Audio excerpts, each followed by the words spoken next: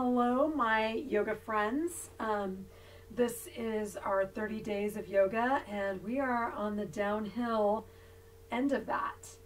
I wanted to share something with you today called Yoga Nidra, and it's a meditative practice. And yoga has 8 limbs.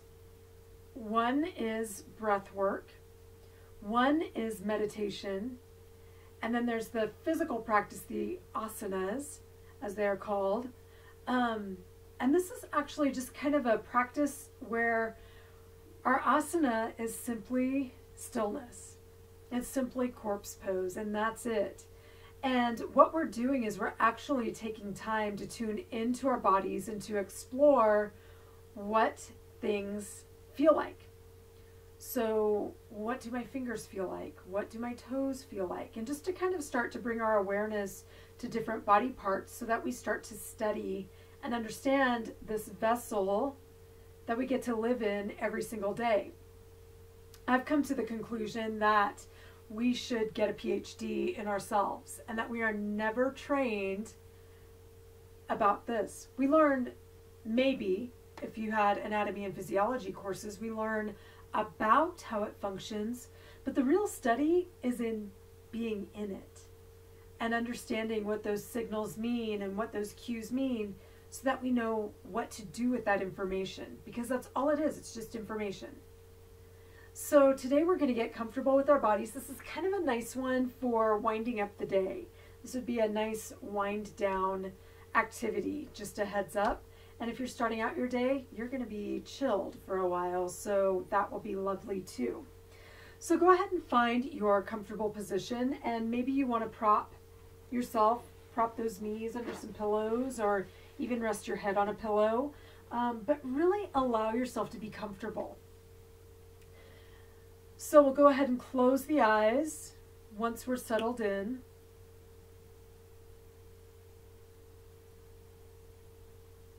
And simply start to observe the breath.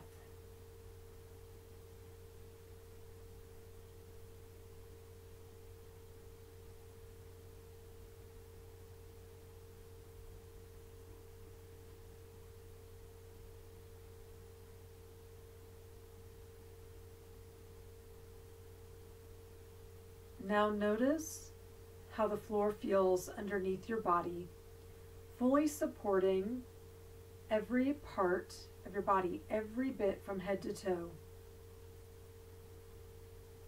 Feeling what it's like to be fully supported.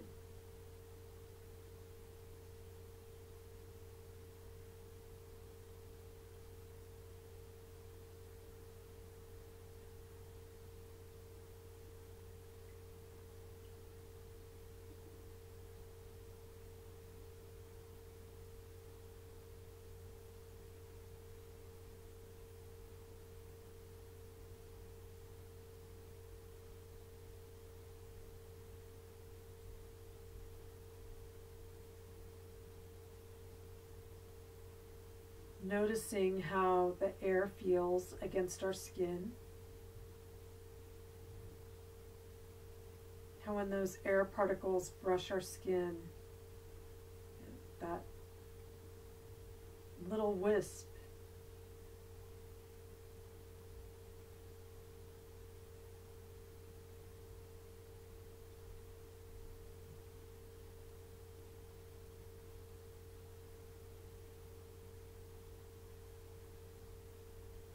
Now take your awareness to your right hand. What does it feel like? How does the palm feel? What about the back of the hand?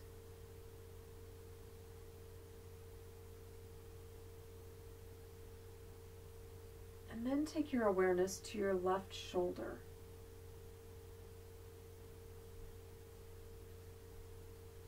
Observing the muscle, and then going into the shoulder joint. What does it actually feel like inside of the joint?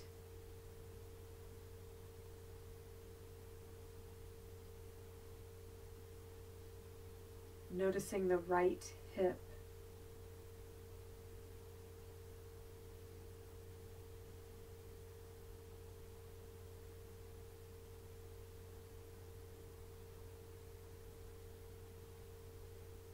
and the left knee.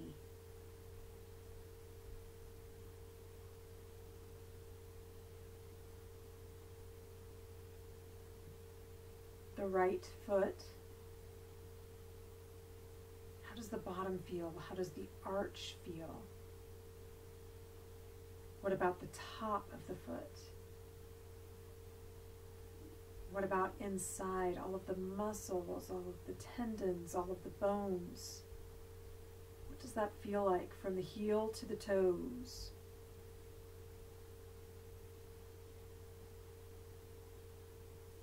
And notice the left lower leg.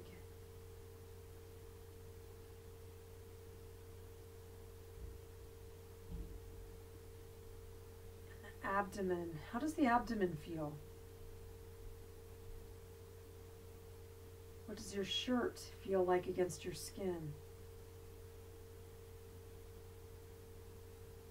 What about the inside of the abdomen? How do those organs feel? How are they sitting inside of your body?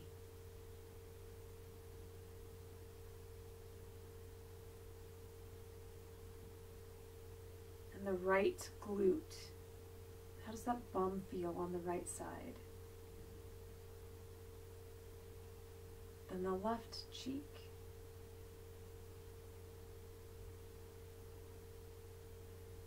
The left thigh.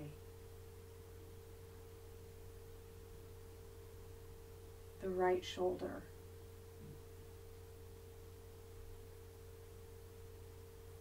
The heart. The left palm.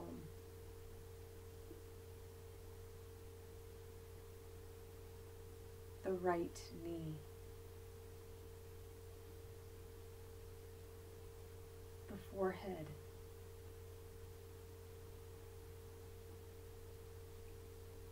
What does it feel like for your brain to rest inside of your skull?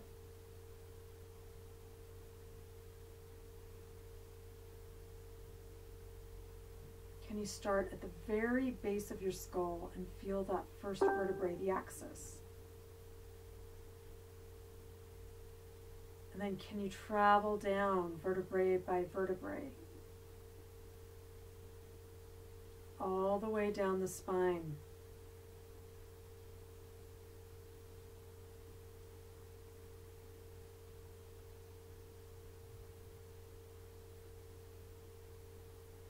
Until the last one is your tailbone.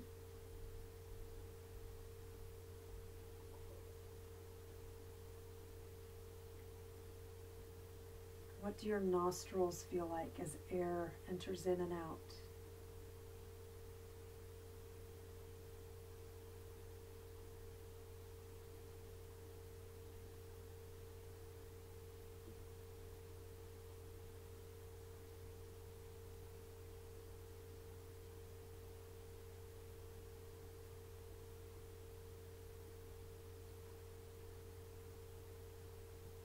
Let's start to understand our emotional body. Start to connect with it. So imagine a time when you have felt full of joy. And notice where in your body you feel that and how that feels inside of your body.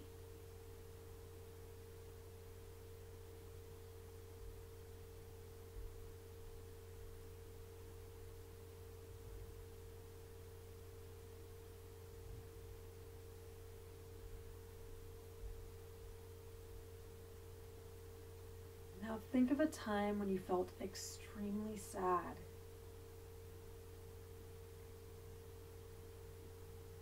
How does that feel inside of your body? Where do you feel that? How does your body want to respond?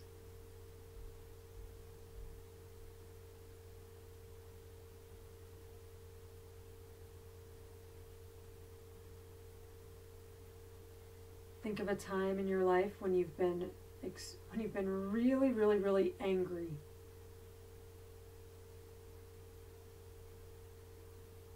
What's happening in your body as you feel that anger?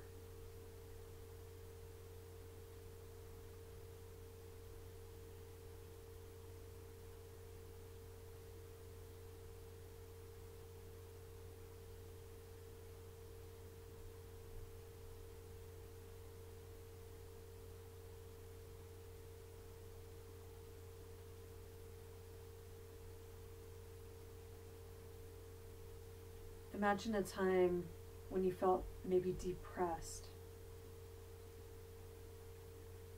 Notice where your body holds that tension.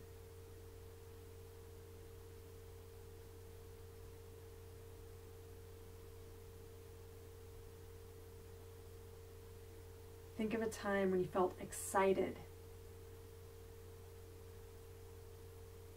And notice how your body responds to that thought, to that feeling.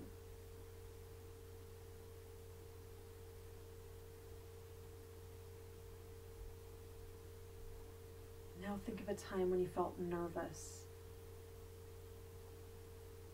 And where do you notice that in your body?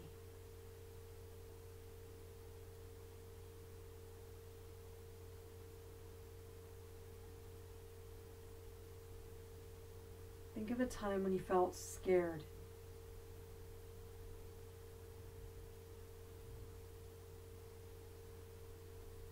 How does your body want to respond to that?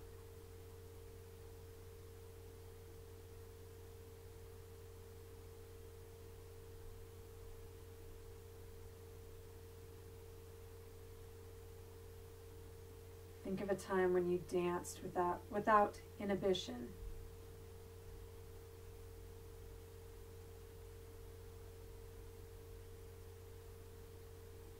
And notice how your body feels.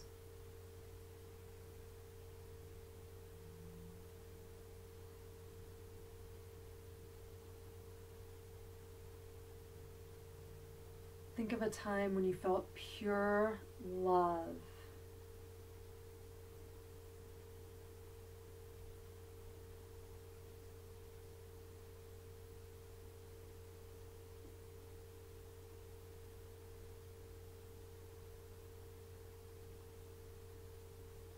Now allow that feeling to go into every cell, to actually bathe your entire body.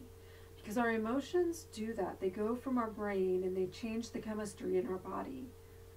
And our cells have these receptors to pick up that information. So literally be in love, in the feeling of love, which has a lot of feelings. There are a lot of ways to describe that and to define that in the English language. But in general, what does it feel like to be inside of unconditional love? And to bring that into your body and into your being, into the depths of your soul, so that you start to become unconditional love.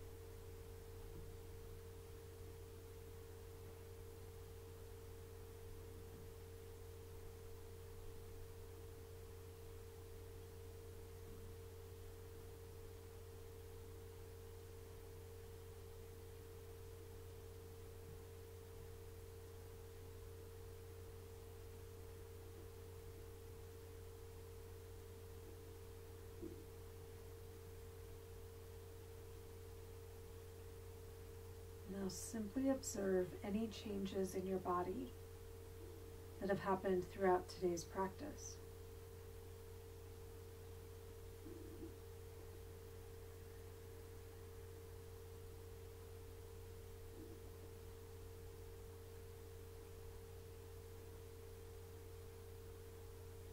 Come back to observing your breath.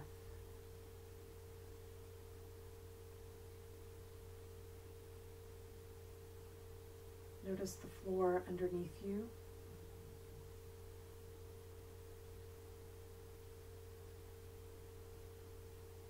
Notice the sounds of the space around you.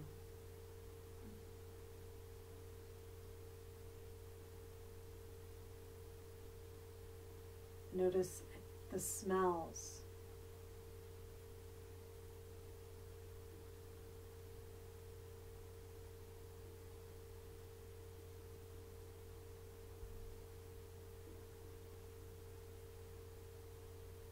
gently start to wiggle the fingers and toes and allow yourself to gently, gently wake back up.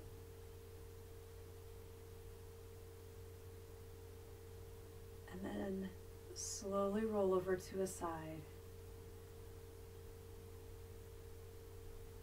and allow yourself to come back to a seated position.